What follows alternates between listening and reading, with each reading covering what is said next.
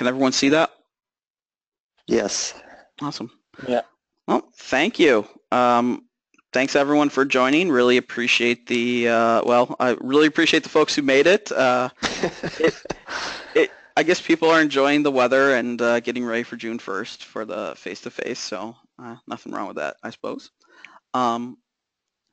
Pretty straightforward meeting. Not a lot going on, but we'll go through it pretty quickly, I think. Just an update on Scal. I've emailed Felix to just incorporate some of the information that he's discussed in the questions that have come up and during his presentation, the questions from his presentation last week. I've asked him to incorporate that into his proposal, so it's it's all in there, and from there it'll just be submitted to Art and everyone else who has to approve it. And Eric, because I guess I heard him in his presentation that he was thinking it was a month to 2 months of elapsed time. Yeah, something like that. Yeah. Okay. That's what he thinks from when he starts, a month to 2 months. Was that elapsed time, or was that actual project hours? 2 months of project hours, or is that part-time work, do you think? That's part-time work. He said it depends on what, his scheduling. But okay. Yes, definitely. So yeah, looking forward to him moving forward on that, and I think it'll be really good. Seem to have some really good reaction from the people that have looked at it, so I think that's pretty good. Any questions or comments about Scal? Well, it seemed like there was, to me, that there was a limited number of questions during his presentation. Was there more in writing aside from that? There were a few that were on the Basecamp for Scal, but it was a handful. It wasn't a lot. It didn't seem like people had a lot of questions, in part because I think this has been discussed previously. Like, generally these are the things that we need, and then Felix incorporated them into his proposal and in his presentation. So I see. So we shouldn't interpret lack of questions as lack of interest. I don't think so. I don't think so. Okay, great. Thanks. All right. The Carrier Interest Group face-to-face Purple Mini Summit, that's obviously coming up very quickly. People are just we're just getting the last things together. Had a meeting with the low-level subcommittee today, and we talked about particular people they'd like to invite. I don't want to mention them on the call, but there are some groups of people that they'd like to at least reach out to and see if they would be able to either talk remotely or in person. Additionally, they've asked me to work some more on getting the press release ready to be submitted. Their goal is to get at least 2 quotes from chipset makers on the press release, and they don't really feel it's worth it to send it out without it. So we will work on that, and they are going to want to finalize at the face-to-face the document to just say, okay, we're moving forward with this as is. Did I describe that well, Bruce, do you think, or is there anything I missed?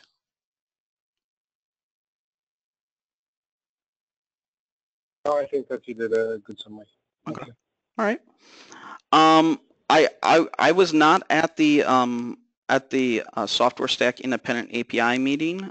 Bruce, is there any sort of report you could provide for that, or summary? Yeah, basically we agreed on who is going to be making presentations for the meeting. So that the guys who are going to be making presentations were Jose is going to be making a presentation of making that from here in Europe. So probably he'll be going first. Okay. And then Walter, Suku, and I believe Pascali will also be making short presentations. Okay. And then we'll be going into a session that's going to be, I guess, like a whiteboarding session where we're going to try to come to agreement on whatever is outstanding. In addition, we agreed on the scoping as it's written in the that you proposed. So I believe that up until now there's been some disagreement, or we've had an interesting discussion between, in particular, in TNL and Soft Home. And I believe that we've now resolved where it is that we've differed. And we agreed on the text as written right now in the scoping for the work.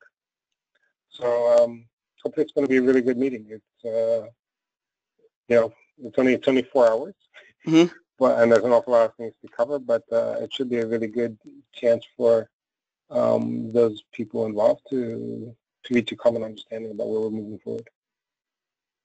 Awesome. Yeah, I think that sounds great.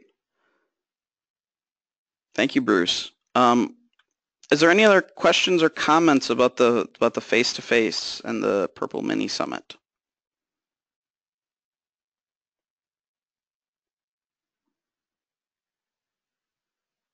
All right. Well, I mean, if you have any questions, please let me know.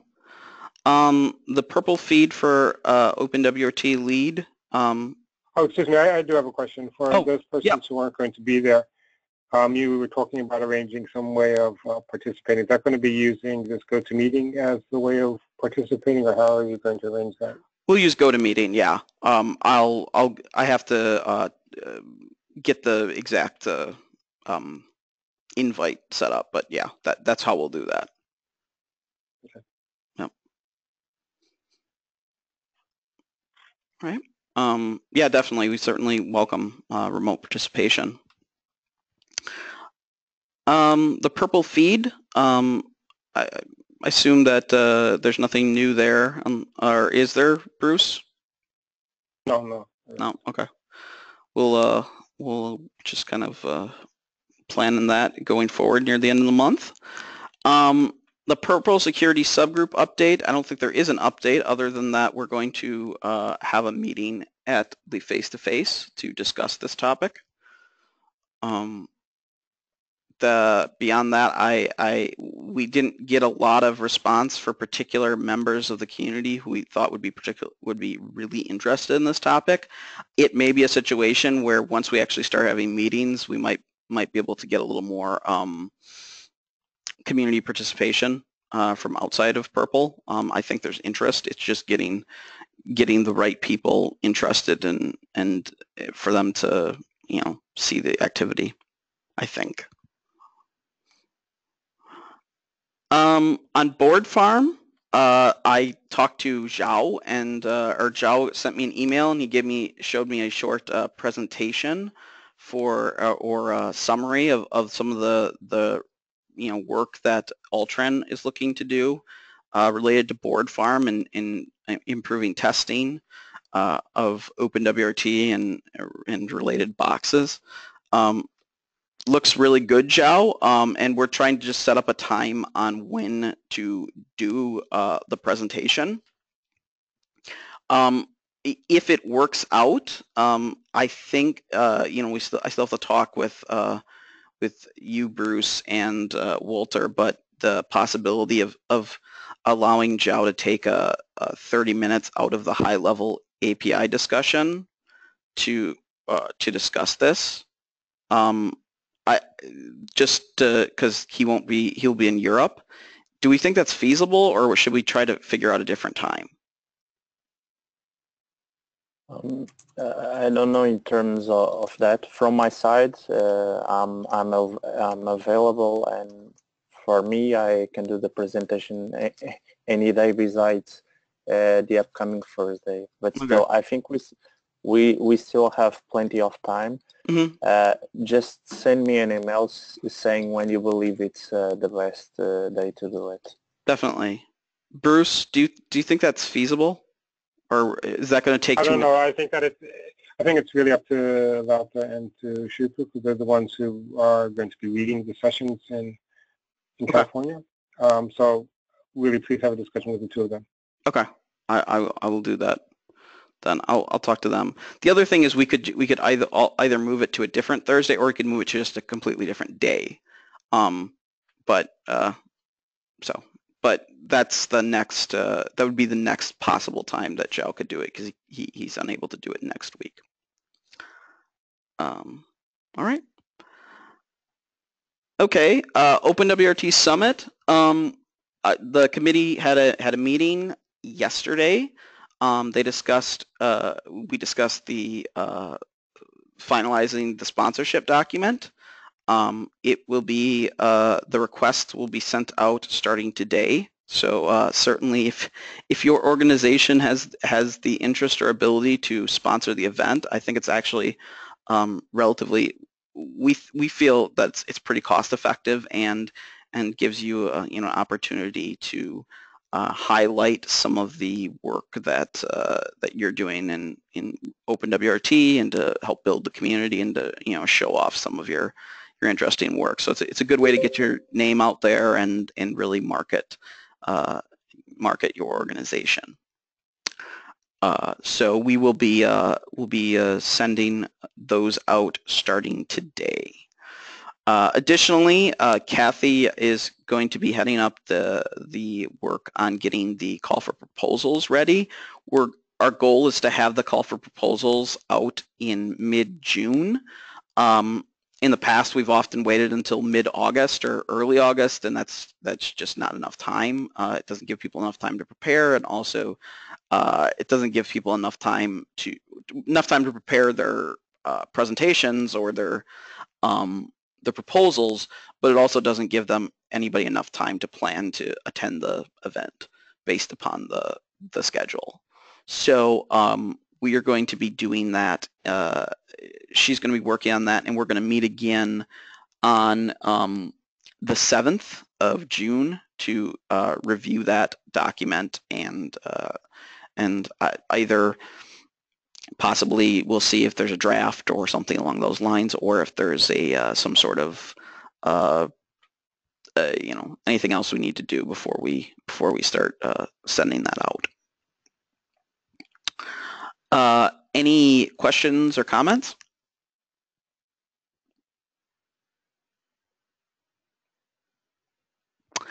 All right. Update on the OpenWRT lead remerge. It seems to be moving forward. I've just been following on the list. There's there's a little bit of back and forth and getting everybody on the same page, but doesn't really seem a huge blocker. It's just it looks like it just needs a little bit of time for everybody to get on the same page and how they want to move forward. But the leaders, especially the committers for lead and the core team for OpenWRT, seem pretty much on the same page. It's some other members of the community are just kind of like, for some reason they felt they weren't expecting it to move forward the way it did. Again, I don't think it's going to be a big blocker. Just I think it needs to be worked through. Do you have any indication about timing on this? Do you expect it to be finished by summer or after summer, or what do you think is going to be happening there? I mean, I hate giving an estimate, because every time I've given an estimate, it's usually wrong. I would have to say I would be shocked if it took as long as the OpenWRT Summit. I think probably 2 months is probably in that area from now. But again, it really depends on how much everybody pushes forward from the core teams into work out some of the details. And there aren't really that many details to work out. It just seems to be that it's getting it's people taking the time and actually following through on it, which is, there's work being done and lots of great work being done on that, but obviously everybody is very short on time and they want to be in control of the process. So they're not, it doesn't seem to be a situation where they would want to hand it off to someone or anything like that. So yeah, my estimate is probably about 2 months based upon what I've seen. Okay, thanks. Mm-hmm. Any other comments or questions? Hey, Eric, back to the Purple security update. Yeah. One thing I found interesting, I don't know if you follow the Minute OS development, if you're on those dev lists or not. No. But they've just created a security reporting approach, security weakness reporting approach for Minute, and I thought it might be interesting to the OpenWRT crew. So I'll send you a link to it. Oh, definitely. That sounds great. It also probably help the subgroup really, you know. Yeah, maybe, or maybe it's something that OpenWRT already has. I'm not aware of it, but I thought it might be useful. My general assumption is that they probably don't, but yeah, that'd be interesting to find out some more. Definitely, I'd like to see. Okay, I'll send it to you. Definitely, awesome, great. Any other comments or questions?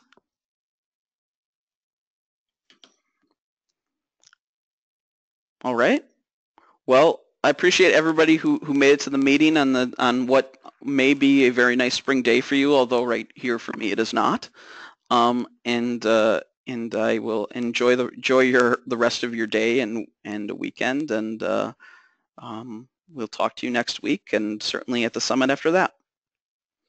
All right, thanks, Eric. Thanks. Thanks, everyone. Thanks. See you.